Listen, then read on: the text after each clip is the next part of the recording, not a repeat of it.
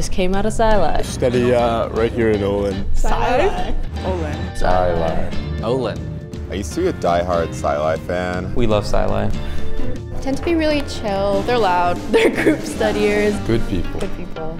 Coming around to senior year, I'm really in the middle. Olin's actually a really underrated spot on campus. Definitely a big Olin fan, just because it's quiet, get more work done. People are just like focused in the zone. Lobby chandelier.